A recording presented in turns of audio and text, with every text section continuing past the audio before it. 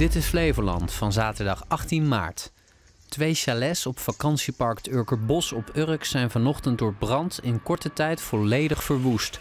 De brand brak even na 10 uur uit. Niemand raakte daarbij gewond. De zwarte rookwolken waren in de directe omgeving goed te zien. Hoe de brand heeft kunnen ontstaan is op dit moment nog niet bekend. Meerdere brandweerkorpsen uit de regio hielpen met het bestrijden van het vuur. Desondanks bleef er van de vakantiewoningen weinig meer over. Een vriendelijk initiatief moest het zijn. Een kastje in de voortuin waar buurtbewoners spullen met elkaar konden delen. Maar de laatste weken is de glimlach van het gezicht van Michel Vreken uit Emmeloord wel een beetje verdwenen. We proberen hem elke dag wel up-to-date te houden, dingen eruit te halen of bij te vullen. En ja, als je elke dag gewoon ziet dat er de duurdere dingen eruit zijn, ja, dan motiveert dat niet heel erg. Een aantal personen kwam niet langs om een paar producten te halen, maar om de auto vol te laden. Echte duurdere producten, cosmetica, wasmiddel, verzorgingsproducten, ja, met name dat soort dingen. Een zakje splitterwten, ja, daar konden ze denk ik niet zo heel veel mee. Dus dat lieten ze liggen? Ja, dat bleef gewoon liggen. De afgelopen weken verschenen er steeds indringender waarschuwingen op de kast in het Nederlands, Engels en in het Spaans. Omdat de desbetreffende persoon ook elke keer wel iets van gratia zei tegen de mensen die hier net toevallig buiten stonden. In de hoop dat de boodschap dan misschien overkomt dat ze het kastje een beetje verkeerd begrepen hebben, om het zo maar te zeggen. Ja, klopt. Dat was wel een beetje het doel. Juist om misschien het gesprek te openen en de personen wel te kunnen uitleggen. Nu is de kast dicht, maar volgende week moet hij weer open, met cameratoezicht. Het was in eerste instantie niet de bedoeling dat we daaraan zouden gaan beginnen. Juist omdat we het laagdrempelig willen houden. Maar dat is wel de enige manier om nog verder te kunnen gaan met het kastje. Daar hebben ze al langer ervaring mee in Espel, waar sinds kort een camera hangt en een slot op de kast zit. Dat slot dat hebben we er nu sinds, ik denk 2-3 weken hebben we dat erop gedaan. Dat is puur omdat we 's avonds eigenlijk de controle erover willen houden. Dat hij niet leeggeroofd wordt. Daarmee zijn heel veel mensen gewoon de dupe. Als ze 's avonds denken van ik heb nog wat nodig en iemand anders heeft hem al leeggeroofd.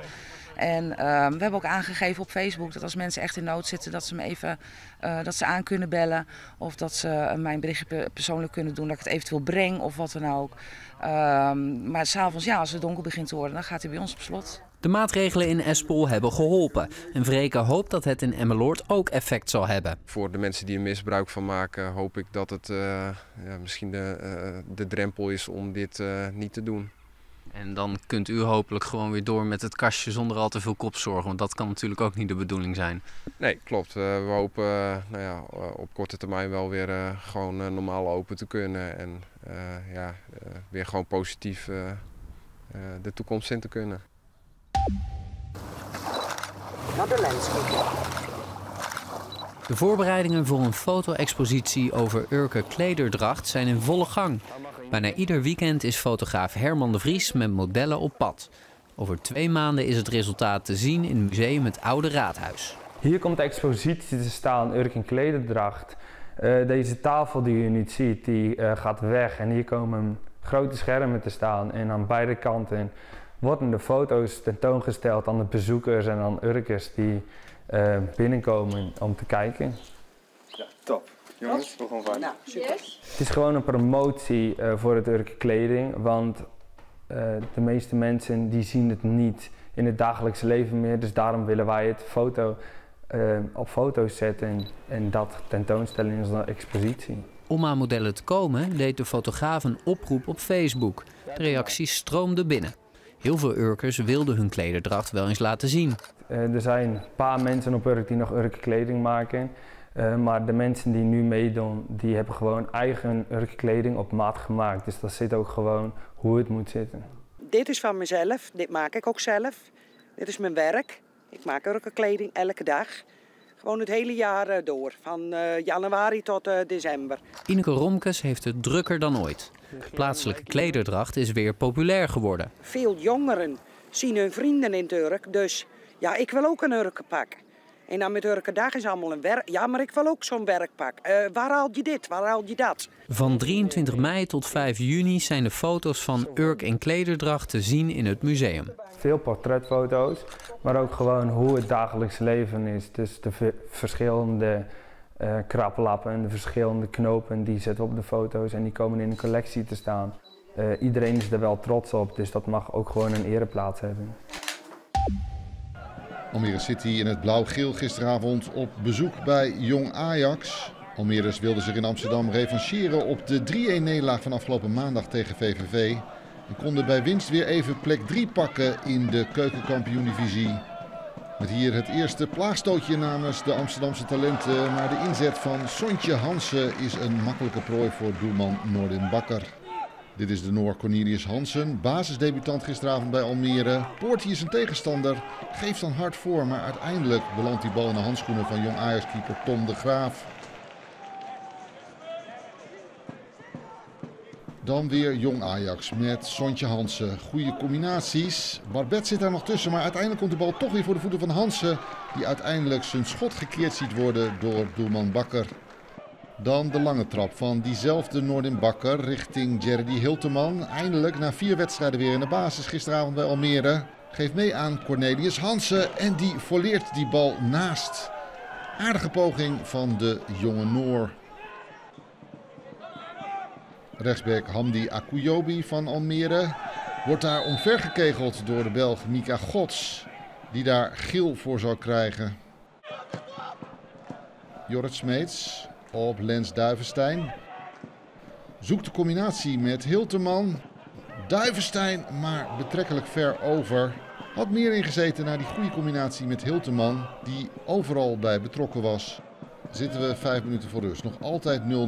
Maar dan Hilteman aangespeeld. Krijgt die bal met een gelukkie mee. En dan mag hij uithalen. En de 0-1 in de korte hoek. Juist hij, Jerdy Hilteman, de clubtopscorer die 4 wedstrijden niet in de basis stond. Ja, dat is heerlijk. Ik denk als spits als je scoort is het altijd fijn. En als je een hele tijd op de bank hebt gezeten, dan is het dubbel zo fijn. Ja, is dat dan even je gram halen, even een klein lang neusje naar de technische staf?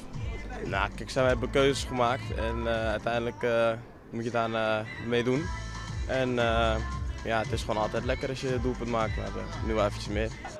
En die 0-1 was ook de ruststand op de toekomst. Tweede helft met weer Jerdy Hilteman. Die geeft mee aan de opgekomen Akuyobi. En dit is een overtreding. En natuurlijk een strafschop even naar rust. Niet een hele slimme overtreding te maken daar. Maar ja, we maken daar gebruik van en scoren daaruit. Want Lens Duivenstein mag aanleggen vanaf 11 meter. En dat doet hij met verve en de 0-2. En dat vieren ze met de meegereisde supporters uit Almere. Even na die 0-2 is dit de Belg Mika Gods met Akuyobi. En Gods maakt dan uiteindelijk weer een harde overtreding op Akuyobi. En die had al geel in de eerste helft. En dan kan hij uiteindelijk met zijn tweede gele kaart vroegtijdig gaan douchen. En Almere City verder tegen 10 man. Weer geen slimme overtreding. Misschien nog een beetje jeugdigheid. Maar ja, hoort er ook bij. Hij pakt zijn rode kaart. We spelen met 10 man en eigenlijk is de wedstrijd dan voorbij. Want er zou niet zoveel meer gebeuren. Nog wel een opmerkelijk moment in de extra tijd. Lens Duivenstein slaat hier met de hand de bal in het doel. En krijgt daarvoor geel. En dat is een kaart met gevolgen. Want hierdoor mist hij eind maart de lastige uitwedstrijd tegen Heracles vanwege een schorsing. Almere City wint wel. Is weer even derde in de keukenkampioen-divisie. Maar trainer Alex Pastoor is niet tevreden over het vertoonde spel. De vraag is altijd, hadden we niet veel meer kansen moeten hebben? Hadden we niet veel goals daardoor kunnen en moeten maken? Dat is wat je als sportman altijd drijft. En ik weet niet hoe jou op school verging. Maar mijn ouders werden altijd kwaad als ik zei, 5,5 is ook een voldoende. Nou, en dat soort voetbal vond ik het. In het Beatrixpark in Almere werd vanmorgen een bijzondere parkrun gehouden. Get ready for the start. Atleet Luc Essink had het voornemen om tijdens deze 25e editie in zijn woonplaats het Nederlands parkrunrecord te gaan breken. Het staat op 15 minuten en 7 seconden. En dat is al een tijdje geleden is dat neergezet in 2021. En ja, afgelopen september heb ik hier voor het eerst gelopen. En ja, ik wil het vandaag gewoon sneller doen. Ja. Dus ik wil eigenlijk onder die 15 minuten duiken. Maar gezien de omstandigheden en het is echt een heel bochtig parcours, wordt het echt een uitdaging. Maar ja, het is wel natuurlijk heel mooi om zo mee te maken. Ja. Het is natuurlijk mooi dat Essink deze poging gaat doen.